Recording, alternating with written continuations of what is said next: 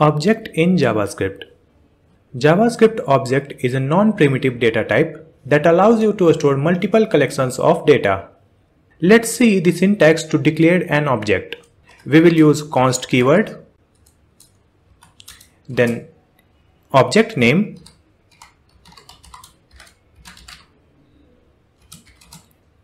so this is an object.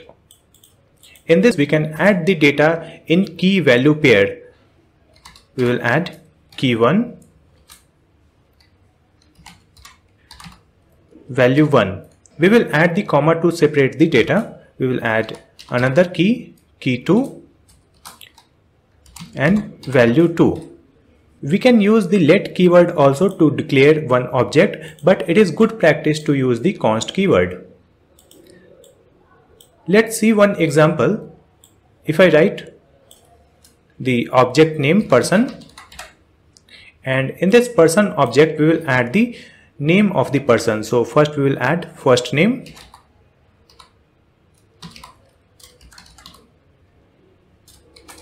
and in the first name we will add Elon. Add one comma, then we will add the last name.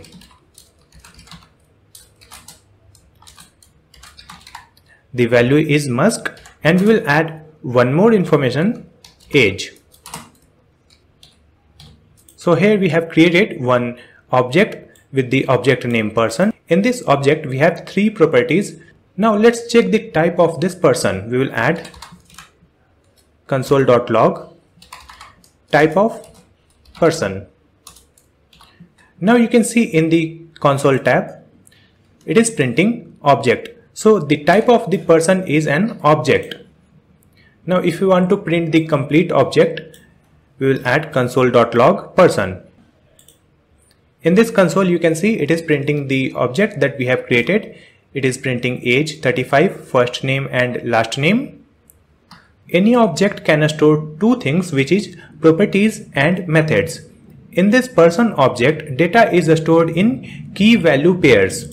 First name is the key, Elon is the value, age is key, 35 is value.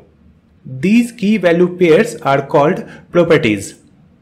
Key is always stored as a string. Here if I write this name in double quote, still it will be correct. You can see there is no error. In the output you can see it is displaying simply first name. So by default it will store it as a string. In the value we can add any data type. We can add a string, number, arrays, boolean, function, and we can store an object also.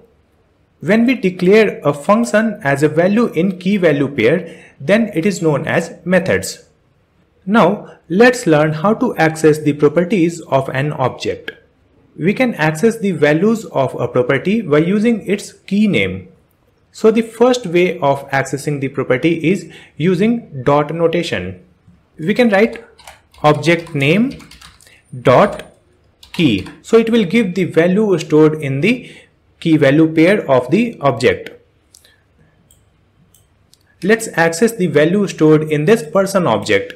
Here we have the console.log person, and if you want to access the name stored in the first name, so we will add person.firstname, and we will check the console. You can see it is printing Elon.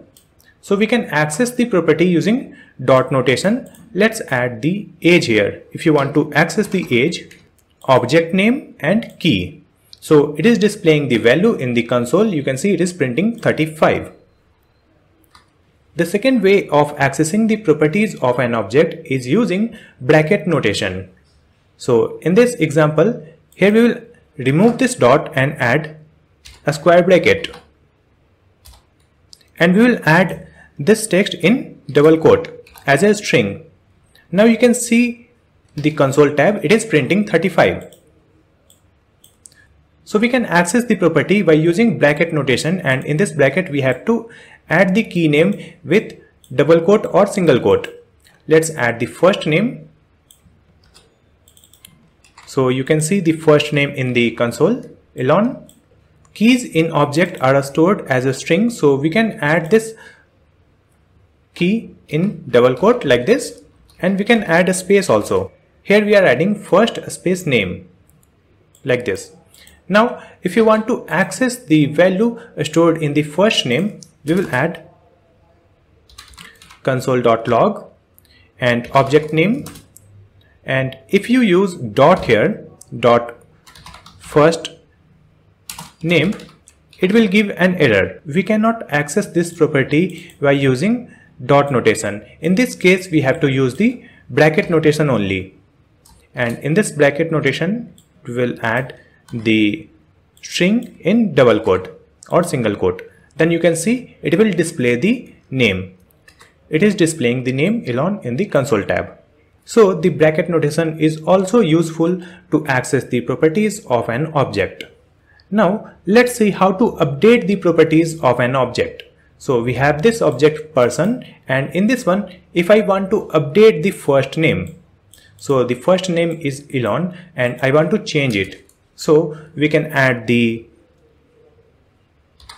object name, that is person, and write the key, that will be first name, and we can assign a new value or a new data. So here we will add Mr. Elon, Mr. Elon.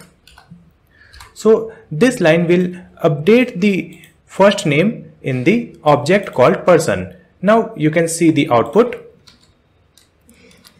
It is displaying Mr. Elon because here we are printing person dot first name. Here we have declared one object with the person, and here the first name is Elon, and in this line we are updating the first name with the new name which is Mr. Elon, and Mr. Elon is printed using this console.log. Next we will learn how to add a new properties in the object. So here we have the object with 3 properties, and now I want to add one more property. So for that we will add the object name. So the object name is person, then we will add the key. So key is company.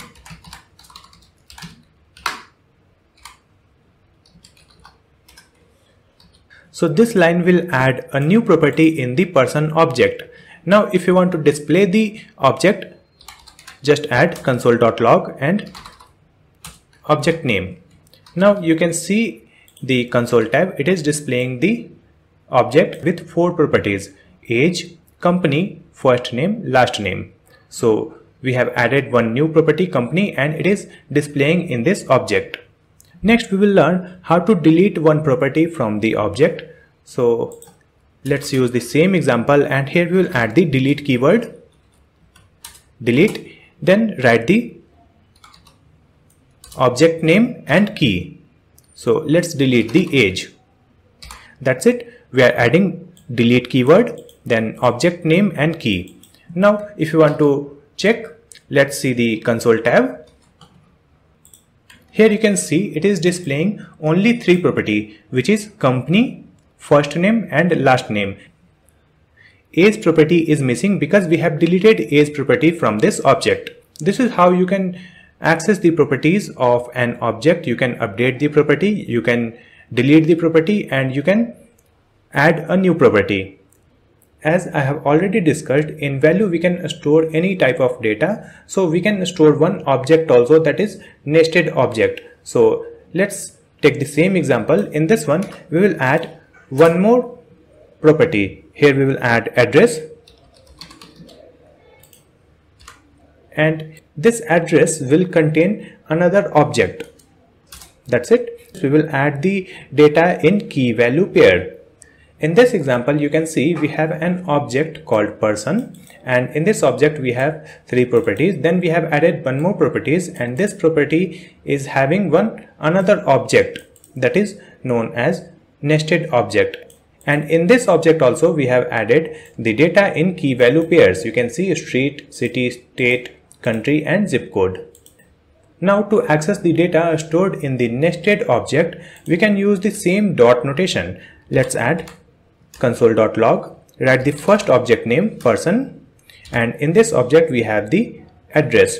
We will add address, and from the address we can access city. Now you can see the console tab, it is printing Austin. Now if you want to access zip code, write person, address, zip code. Now you can see it is displaying zip code in this console. So this is how you can access the properties of the nested object. Now we will learn how to check if a property exists in an object. To check if a property exists in an object, you can use the in operator. We can write property name in object name. Here we have the person object. So let's see one example to check if the property exists in this person. We will add age in person. It returns true if the property exists in the object. So let's print this in console tab. We will add console.log. We have to add this age in quotes. Now you can see in the console it is printing true because age exists in this person. Now if you want to check first name exists or not, so here we will add first name in person.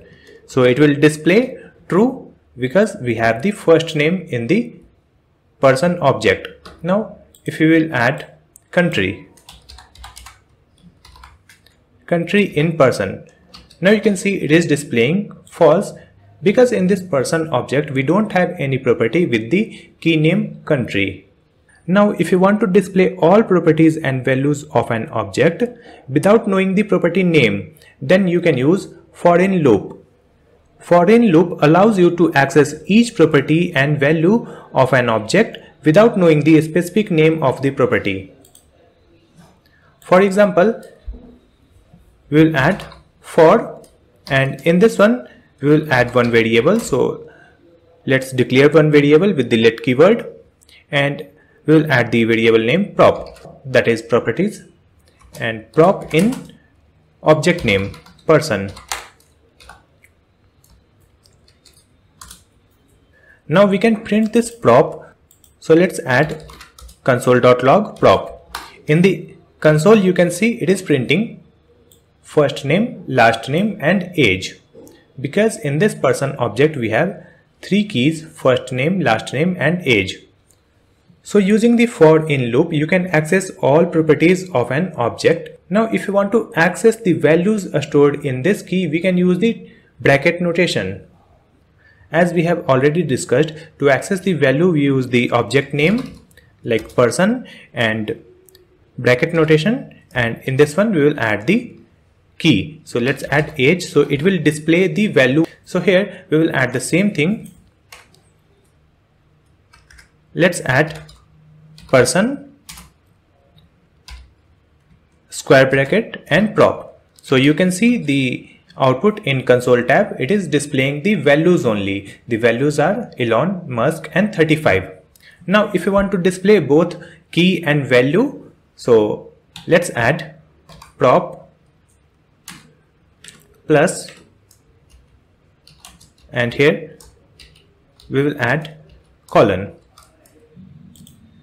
Now you can see the output in the console tab. It is displaying both key and values stored in this person: first name Elon, last name Musk, age 35. So using the for in loop you can access all the properties of an object.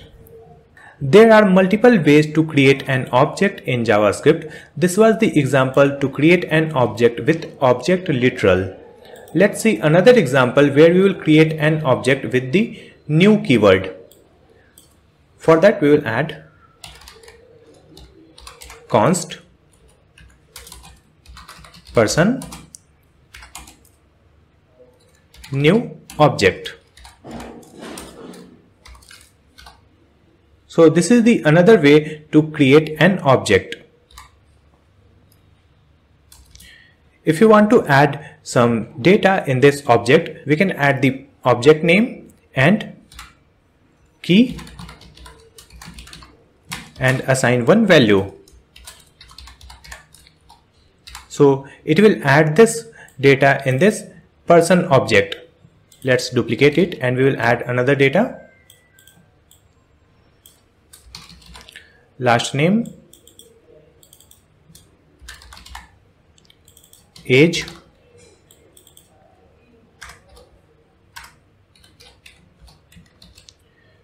Now if you want to display this person object, just add console.log person. You can see in the console tab it is displaying one object with the data, age, first name, last name. So you can see we have created one object with the new keyword and then we have added these data in this person object. We can add these data while creating an object also. Let's see. I will remove these things. Remove it from here, and in this object just add curly braces, and within this curly braces write the data in key value pair.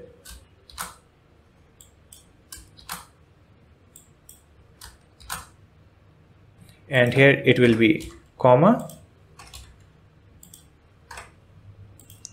Now it will create the same thing. You can see the output, it is same. Still it is displaying the object with three properties, first name, last name and age. So this was all about JavaScript object and their properties. In the next video we will learn about JavaScript methods. I hope this video will be helpful for you. If you have any question, you can ask me in the comment section.